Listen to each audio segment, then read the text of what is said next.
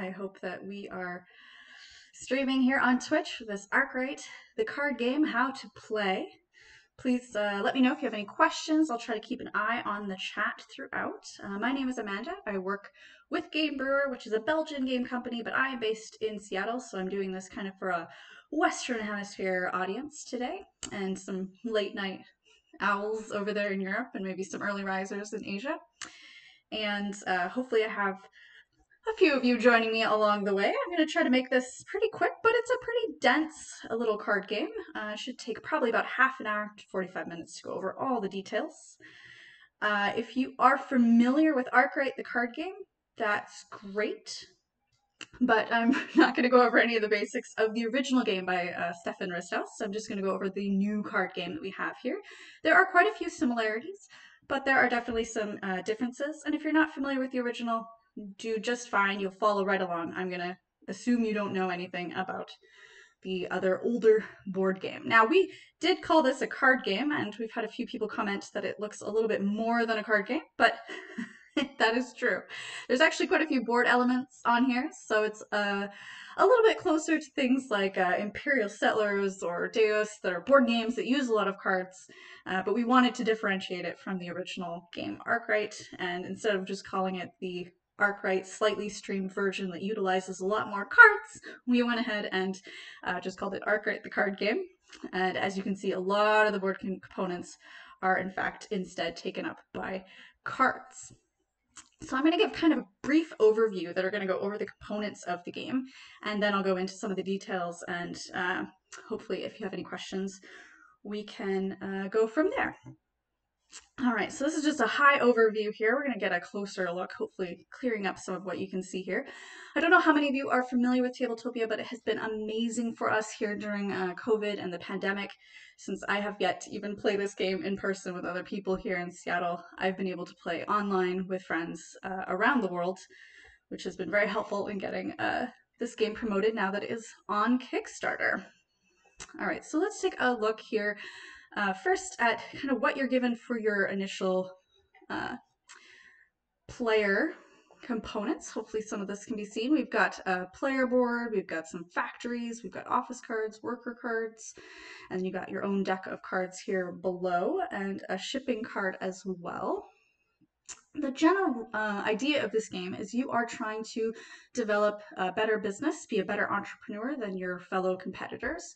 You're going to be opening factories that specialize in different goods. You have 4 available to you. You start the game with kind of a random assortment, not random, but determined by player count, different types of factories. We've got a bread factory and cutlery factory as the starting factories here for the blue player. If we look at let's see, maybe the purple player, they have bread and lamps factories to start them out. So there's some different factories that each player will be starting with. But you will build out your factories. They come with office cards. You'll be able to add up to 2 worker cards to any given factory, and those cards in your hand correspond directly with the type of factory. And in building up those factories, you'll be able to change the appeal that those have with the marketplace. And here on the game market board, that will affect your colored cube, will move up on this track and allow you to sell some goods at the end of each round. But again, just overview, I'll get into some details shortly. But you build your factories to staff them with workers, to drive up the appeal, increasing the value, hopefully being able to sell the goods to make some money, to buy the shares that you can then use to win the game. Go back over here to the purple player. And those are these tracks here. So this is your share values. This is the number of shares that you are holding. At the end of the game, you're going to multiply those 2 numbers together, and the person with the highest value is going to win the game. The player board also is where you can keep some of other counting things, such as the loans you've taken from the bank, the number of ships you've used to sail, which I'll come back to, and these special developments that allow you to do things here on your factories better and faster when you choose to take those actions. And at the start of the game, they all start out pretty basic, but you'll be able to improve them as the game goes on. All right, I don't have any questions yet. Looking good. So we build our factories, we staff our factories with workers, we sell our goods against the game market to improve our shareholdings, and we do this through several different decades. Let me see here. There we go. We're going to go through 3 different decades in the game. We're going to sell bread, clothing, cutlery, and lamps in that order in each of those decades. Doing so will complete 1 full game. The last little bit of overview is, before I go into specifics, you getting dizzy yet? Our development cards. So every player is going to start with 1 development card. These development cards give them special action that they can have that will help them throughout the game. These can also, you can have other ones of these in the game, and even here on your board determines how many different ones you can hold at any one given time. So you start the game with 1, you're allowed to take 1 more, and you could increase that so you could hold up to 4 of those. And they are, let's see here, I think I saved. Nope. That was fun. I love these camera things if I can remember what numbers. The different cards that you can add here on your board. And there are a whole bunch of these. Again, I'll go over details, but those are the other main card component of Arkwright, the card game. All right, so what does a single player hand look like? Let's see here. I've got green player pulled out for you. This one, I've actually taken all the cards that you could hold in your hand. Of course, on a table, it'd be very easy just to flip through this in front of you. In Tabletopia, you could also drag and add them to your hand. But for now, I'm just going to leave them out on the table. And that's going to bother me. But we'll leave it. So we can go over what all the different cards are in your hand and the different actions. So there is a little cheat sheet that you'll have here, and we have definitely tried to make it so that you do not have to have any language dependency after you read the rule book.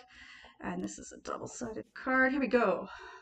For the start of the game, I will go over what all these actions are, but you are going to be able to first, in the first part of your turn, choose one of these 5 actions. Numbers 6 and 7 are for the advanced mode of play, which I won't really be covering here today, but it does allow you to kind of maximize the strategies that you're having in a game and make it a little more complex for experienced players. But the first few times you play, you're definitely going to want to stick with these first few actions. So in the first round of the first decade, you're going to choose one of these actions to do, which I will now go over. Then you're going to adjust some of what your factory is going to produce this round according to what you have placed next to that factory and how you've upgraded it and developed it versus what is out on the market game board. And then you're going to choose one development that you can improve. So let's break this down. So action A1 is going to allow you to either build new factories or upgrade the factories you already have. Now, with the exception of using a special development card, you are supposed to only develop upgrade factories when you're in the appropriate decade. So in the first round of the game, you're not going to be able to upgrade. You will be able to build, but you can't change this decade 1 factory into a decade 2 factory until you're in actually decade 2. You can see there the different things. There's worker cards that will also be allowed to flip in subsequent decades. And again, you cannot upgrade those until you've reached the appropriate decade. So in phase 1, you would be looking at your card, and if you choose this action, you're going to be building new factories. Now, the way that you build new factories is you just simply choose which ones of your remaining factories, and you only have 2 that you want to build. You can build both of them right then and there. They will go out into the play area. You will add the appropriate office card that goes, which are these generic office cards. You're there. Generic office cards that you would add to your factory when you open it, but you do not add a new worker card. As you can see here, the game does start with a workers card already added onto some of the factories that are onto the factories that you start the game with, but when you build, you do not add new workers. So you add whatever factory you want, you add the office card, and you place one of your cubes onto the market game board for future changing of your appeal. And I will just continue to make you dizzy here with my fabulous Tabletopia skills. So there we go. And now I would be starting at 0 because I haven't done anything with that factory yet. But when it comes time to produce, that will be changing. So to build and upgrade factories, to build, you simply create new ones, adding the appropriate stuff to your table.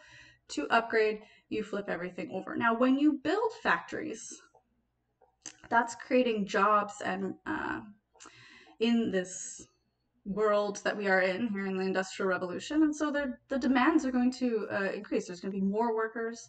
They're going to have more money. They got stuff to buy. So this is going to actually drop down, which will be increasing the gap between your value and how much they're asking for when we come to the production phase.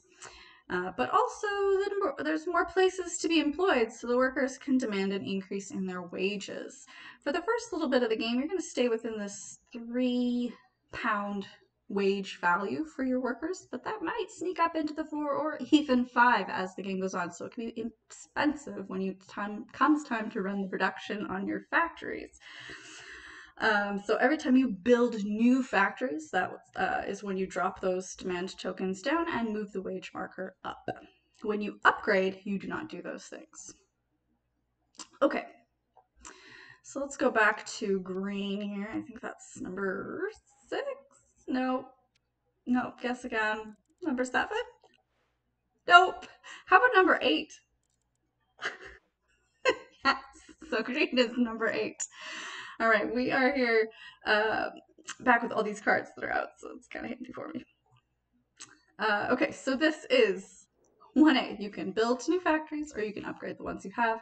And this little asterisk lets you know that you move those demand wages and the wages marker over. Adding workers. To add workers, whichever factories you have open, so this would be cutlery and coats, and let's say, I guess we were pretending that we also, let's say we opened a bread one. You're going to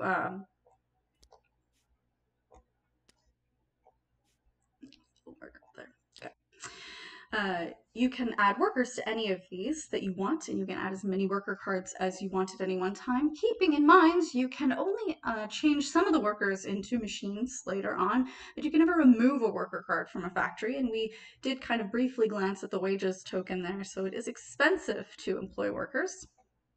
But in order to do so, you would just find the matching cards, and you can add as many workers in the appropriate decade as you want. So this one is decade 1.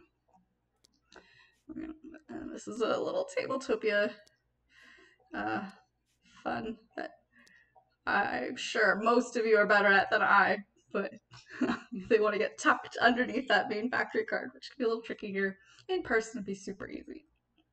And you can add your workers with the appropriate side flipped over. I think this is actually like so. We have not built any machines yet, so you want to make sure you're in the right. Did I move this earlier? It's possible, yes. Okay.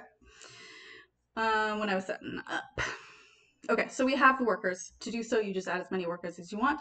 The little asterisk there is letting you know for this one, the demand markers also go down and the wages tokens continues to move to the right. So building factories and adding workers to your factory, you don't want to do too many times in the game because it will continue to drive up those wages. But, I mean, of course, you need workers to operate your factories.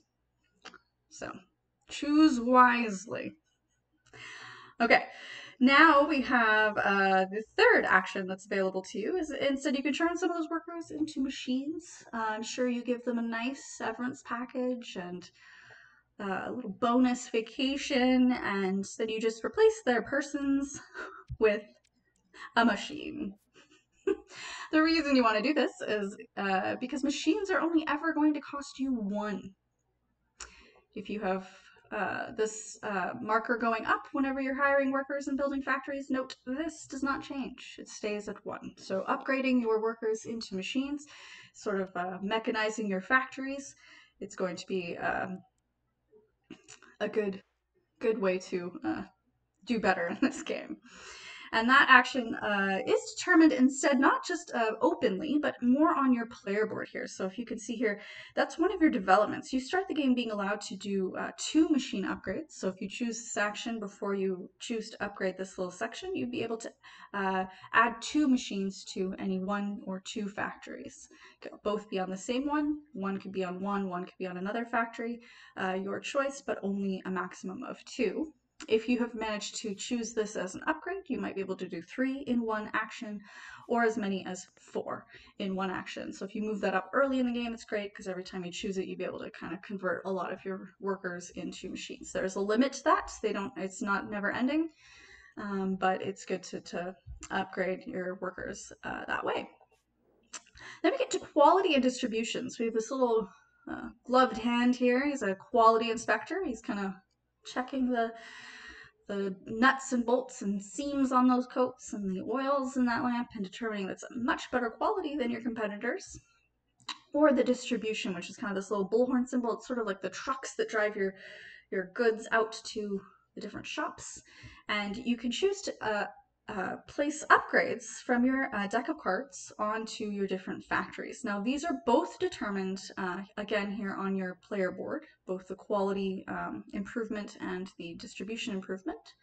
Note, when choosing that action, you have to choose between quality or distribution. You can never add both quality and distribution on a turn. So if your marker's here and you're choosing quality, you'll be adding 1 quality strength this action. That's on these cards. Again, there are things that can be flipped and rotated, and it'll get tucked under the office side of your card.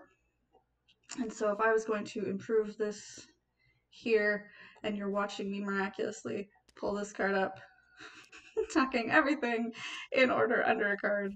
Let's say I had 2, and I could add this right on the 2, all in this one factory. If I had the ability to add 2 quality to a factory, I could have split that up and put 1 on my cutlery and 1 on my bread, but I could also place both of that quality onto that one factory as I did. Note that it changes the appeal of your factory because they're quality goods, and with your quality and the appeal is something you want. Quality will never go away. Now distribution, you'll note here on your player board, is easier to improve faster, so you might even get up to doing 4 in one turn, but at the end of each round there's a possibility that if you have used that distribution in that factory that you've produced, you actually have to lose 1. So if you'd already built it all the way up to 4, it produced this round, you have to pay for those distribution trucks, and so it's actually going to decrease down to a value of 3. Oh, it's sideways. Let's all turn our heads sideways. So you'd have 3 distribution at the end of each round, but that's be shown on your card to remind you that those are decreased. Only in the round in which that factory produces. If it has distribution, it goes down by 1. Quality never decreases. Okay, so we're almost through all the actions. The other one, last one for our basic game here is the stock exchange. And the stock exchange is what allows you to buy stocks, take loans, and get back the ships you've maybe sent out, which I haven't even talked about, but this is how you can recover them. The stock exchange has first the ability to buy stock with whatever your current stock value is. So the earlier in the game you do it, the cheaper they are, which is great, except you need your money to be putting down the costs that it will take when you produce in your factories. But if my value is sitting here, and let's say I'm there, and I want to buy a share by choosing the stock market action, I would have to pay 16 per share. If I want to buy 3, that's fine. You can buy as many as you can afford. Your money is kept here on the, I think I put it on this. Yes, here on this track. You start the game with 50. So if you wanted to buy $32 worth of shares, that would be A-okay. And you would be able to buy them, moving down your marker, but now you have less money. All right, so let's go back to the green player here. Another improvement that you can do for one of your development tracks is make that purchasing of those shares better. If you have, it starts out just 1-to-1. If you're here, you can have one of those shares at a half price discount every time you choose this action. So if you buy 3 shares, one of them, instead of being 16, will actually only cost you 8. If you buy the other 2, it'd still be the full price for those. If you have upgraded yet again, you can, each time you choose the stock exchange and the buy shares action, you'll get 2 of those shares at half rounded up. All right, that's covered almost everything here on your player board for the developments, which is good because most of them are used here in the first phase of your turn. I'll come back to that one. The next thing that you do is whichever factory will be selling and producing this round, which is determined again by that round marker here.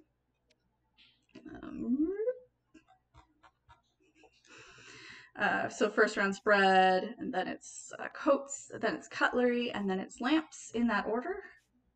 So if you are producing bread this round, meaning you have a bread factory, you will be selling goods to the home market. Green doesn't... Oh, I made green a bread factory.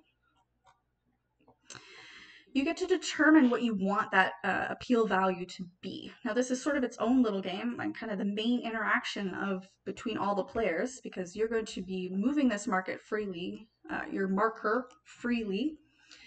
And the top value is how much money you'll be getting for each of the breads you'll be selling. So here we are selling 3 breads at a value of 2 apiece. So you'd be getting $6. The appeal value, Tabletopia. All right, there we go. The appeal value, which is what is below and on your office cards, plus your distribution and your quality, you add those up, so you would have appeal of 2 plus 4 plus 2, so you'd have an appeal of 8. So you'd go look at the and you could choose to flip those cards if you want, rotating them around, as long as you're not changing the like if you have 2 quality, as long as you stay on 2 quality. There's another side, which I'll go back and show you, that has an improvement to the value, the money costs. Let's say you wanted 8 to be your appeal for the bread. Then we'd come back here to the game market board, and you're going to move up to having an appeal of 8. This is probably not something you would do in the game, but for the sake of this, we'll take a look. I have a great appeal here early in the game, and then you count how many of these little black markers that you have passed. So 1, 2, 3, 4, 5, 6, and that is how many spaces the demand token is going to go up. So it's going to go 1, 2, 3, 4, 5, 6. It moves it into this next category zone here. It moves a little bit slower than the player markers, but it has jumped up there, and I know that I will be able to sell 8 minus 1, so 7 breads. I have 3. But maybe I'm thinking all other players are going to go there, and for everyone that they move up, this is also going to creep closer and closer to where we are, and I really want to sell all 3 of those breads, so I've tried to create a very wide margin here. So if the other players moving up also causes it to move all those steps up, 8 minus 4, I'd still be able to sell my bread fully to the home market. So that is what happens there on your turn. Other players are going to do the same thing on the ends of their turns. And before we go to the selling production phase, you get to see here, but you can no longer adjust what you've done with your market. So it's player order is very important. This is where a lot of the interaction comes from. Trying to figure out who's going to do what, looking at what factories they have open, determining if they're going to want to sell there or not.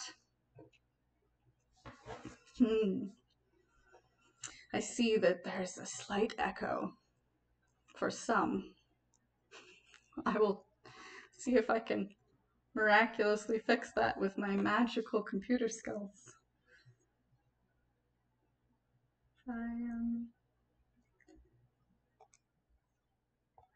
Do I have any volume now at all? Or have I just killed my volume?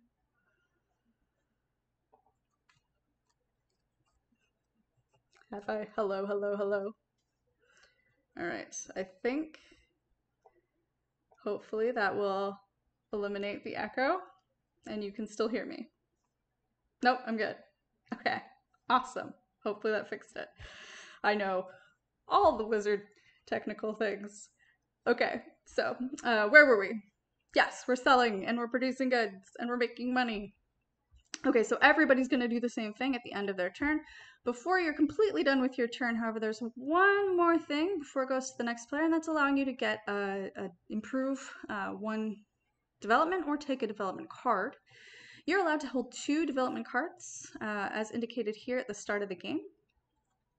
The development cards are going to help give you, I think I kind of mentioned this earlier, it's going to give you benefits throughout the game. If you've upgraded that, you can hold more than 2, you can hold up to 4. You can never have the same development card twice, and so you can choose to take a new card. If you already have your limit, you can discard one of the cards that you had and keep a new card, or you can choose to upgrade one of these improvements, such as saying, okay, next time add quality, I'm hoping to bump all the way up to that 3 real soon, even though it just repeats itself with the 2 there. And so that is the last part of my turn. So I've taken my one action, I have rearranged the value that I wanted my appeal and my price to be. I promised you I was going to show you the other side of this card here. So instead it's still at a 2 quality, but it removes some of that appeal. I pointed with my hand like you could see my screen. But it removed the appeal here and it added instead a money value to the top of the card, which means that the difference there of your appeal token on the game market board wouldn't have gone up to 8, it would only have gone up to 6, and then the black marker would have moved up those last 2 steps. And then when you do sell your 3 breads, if you're allowed to sell all 3, you'll be getting a higher value of actually 4 per loaf of bread. So maybe we'll pretend that that's what green has done. They've taken their development here with their quality improvement, and that would end their turn. It would go on to the next player in clockwise order. Once everybody's done that, let's talk about selling goods, which is the back of this card here. Flip that over. We've got, I'll make it bigger for you. Kind of a step-by-step process, which looks a little bit daunting, but it's actually, again, because we just want to remove the language dependency there, you're going to be selling your goods to the home market, which is England, Great Britain here. We've got the number of goods that you can sell and how much money you're going to make from them, and any leftover goods are going to be able to be put in storage and or used on ships, which I'll come back to shortly. And then you're going to have to pay for your factory upkeep, your workers, and your machines, which is a huge part of the cost in the game. And then you're going to see if your share value will improve and decrease your distribution. So it's a lot of steps, but it's really just kind of that one production action. So you would look at that. I have 3 breads to sell here. I'm saying I'm actually at value of 6. Sorry, everybody. I was pretending in my magical world I'm really here. Okay. This person's here because they're sad. I don't know how to play board games. And this person's here. Okay. So in this scenario, I was very not clever, and I have 6 minus 4. That's only 2. So I'm only allowed to sell 2 of my breads to the home market, which is quite sad. No, that's too sad, and I don't believe in depressing examples. So we're gonna move this up to 7, and I'm able to sell all 3 of my goods, which makes me so happy. And I look at my value on my factory here, which I said was oops, I got like a move there. No, those were coats. Bread. There we go. It's a value of 2 plus 2, 4. So I'm gonna get 3 times 4. I'm gonna get 12 on my money track. I'm so excited to have all this money. And before I am too excited about how much money I have earned, I'm going to have to pay for the costs of my factories, which for this player is going to be here on this board. You'll see in the upper right, the cost of this factory is 8. That's expensive considering I only just made $12. 12 pounds. My apologies, fellow Brits. Like I'm British. Clearly I am not. £8 to run my factory, plus my workers. I had 4, and they're still at that value of 3, so that's 12 right there. 12 plus 8. I don't have any machines. I guess that's good. So I actually have to pay £20. So even though I was super excited about all that money I made, I'm going to not only lose the 12, but I'm also going to go backwards another £8. But I have produced on my factory, and I produced the at least 2 goods.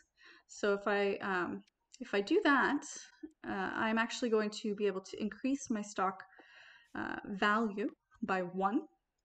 The way that you get a second bump during this production phase, and this is kind of, again, player interaction stuff you want to watch out for, is whoever had the highest appeal on this track. So in my earlier example, when I went crazy and I went to 8 and I thought that was just way too far, it was actually purple ended up going farther than me when I redid my example.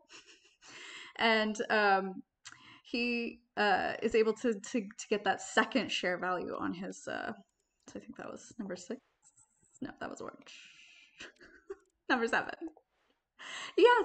Oh, but they're not doing very good. They're still way back here. They get an extra bump from selling their breads. They sold 3, and they had the highest appeal, so they get an extra. And that is shown on your player card here under D. So if you sell at least 2, you're going to get that 1 bump. If you are the highest on the appeal, you're going to get that extra bump.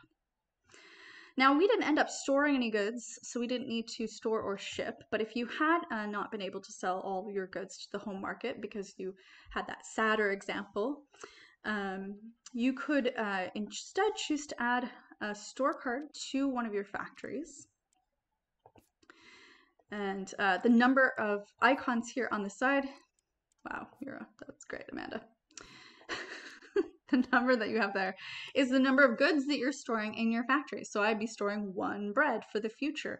When it comes time to sell, you can only sell the ones from your storehouse if you haven't produced enough in your production to sell to the home market, but you're still allowed to sell more to the home market, or able to sell goods from your storehouses to the ships after that point.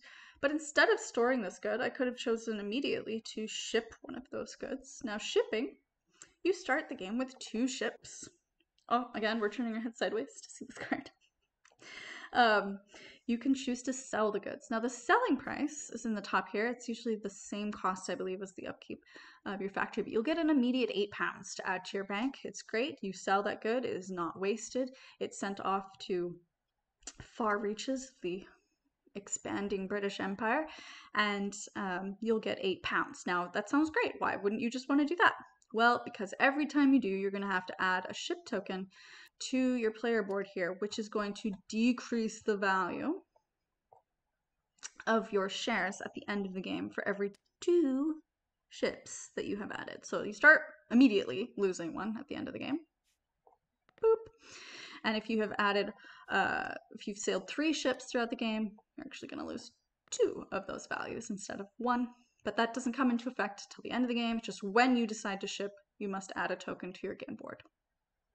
Just as you would if you decided to take a loan during the stock exchange action. I didn't really talk about taking loans, so let's go back to that here real quick. In the stock exchange action, not only do you buy first, and I covered that thoroughly, but if you want to take a loan after you buy shares, you're allowed to take a loan, and you have an ability to take 9 loans. You could take 9 loans in 1 turn if you want. You don't want to do that. But whenever you take a loan, you're going to add a loan token to the board, and you are going to get the full value of wherever your stock value is. So if it's here, you would get £19 for every one of these tokens you decide to take at that point. Now, playing this game and not taking any loans is possible, but you probably have to take some loans in order to get the cash flow that you need to run the production costs on your factories. And here you can see at the end of the game, you will be losing not the value of the stocks, but the number of stocks that you hold, which is this top column, for every single one of those loan markers that you have. So ships make the value decrease, loans make the number increase, at the end of the game. But there are things that you might need to do. Shipping will get you some money, cash inflow, but it might decrease that value. Loans are good here in that action phase. And the last part of that action phase is here when I've used this ship during production phase, I'd also have to flip it over.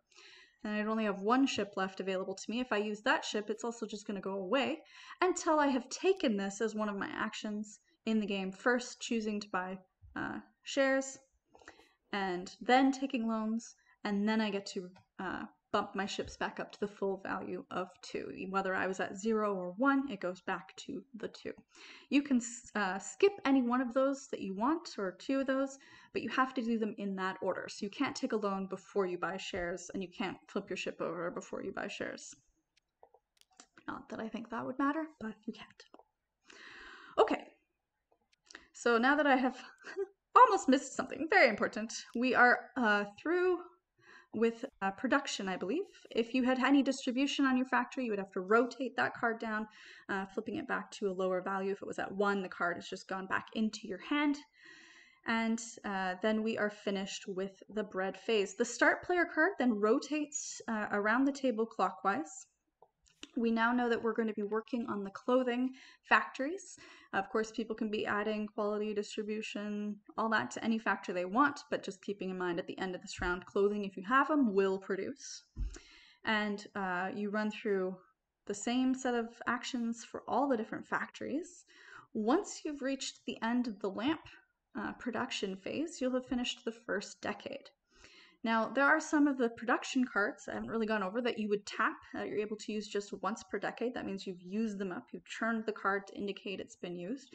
You would be able to flip that card back up, untapping it for availability in the future rounds.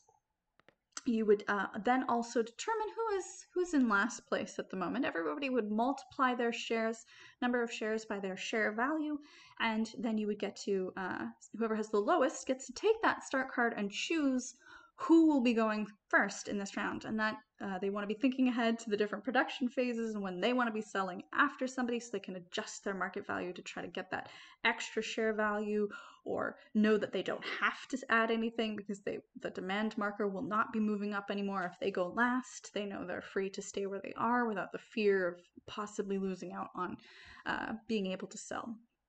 So those are the things that you keep in mind to kind of keep it tense. The different production cards, I'll go over those real quick just to give you an idea of what we've got here. Most of them are these single-facing cards like the Entrepreneur and the Workshop. And when you take them, they're going to go in front of you. And usually they're got usually just one thing. This Entrepreneur has 2. It actually, for this one, you would tap it, and once per round, you would be able to, if you're tied on that appeal track here, so if it had been like this, and I had this card, I could have chosen to tap the card and break that tie in my favor, and I get that extra share value bump instead of my opponent, but I couldn't only use it once per decade. And these cards are going to go in front of you and stay there, and except if they have this symbol, which means you discard them.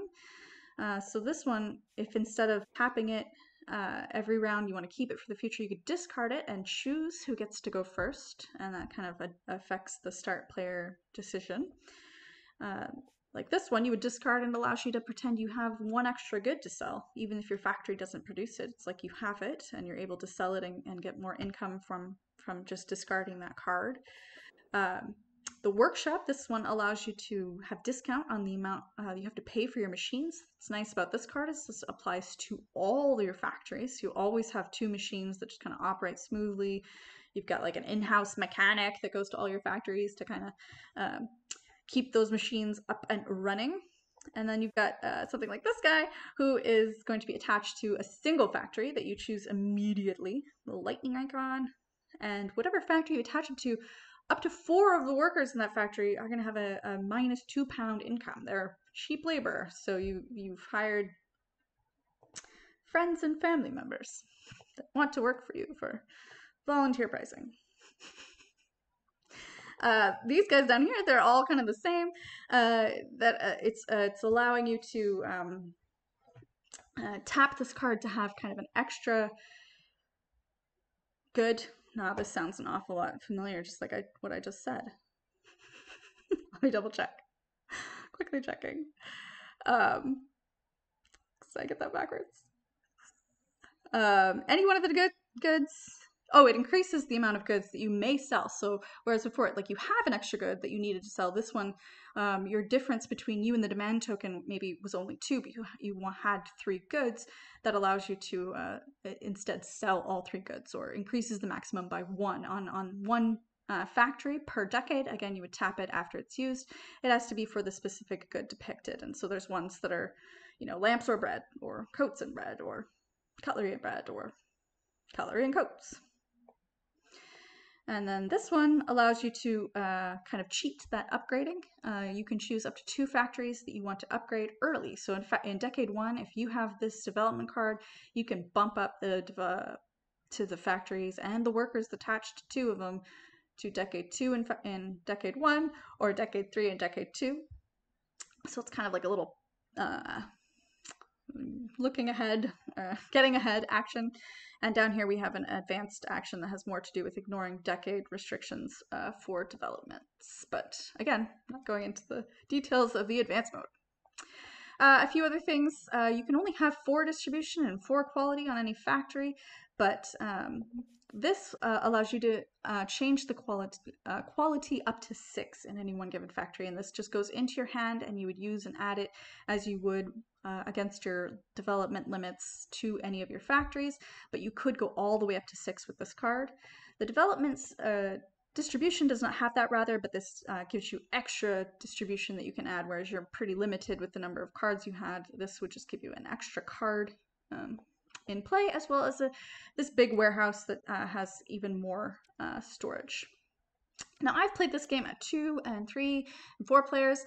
The 4 players, storage and shipping and all that had a much bigger effect. In a 2-player game, I didn't find that I did as much storing and shipping. I was able to kind of follow who was going to do what in the market and kind of keep a better eye on it, and was not quite as tight in that area, but it was nevertheless still a struggle and a puzzle to figure out what to do with my own market.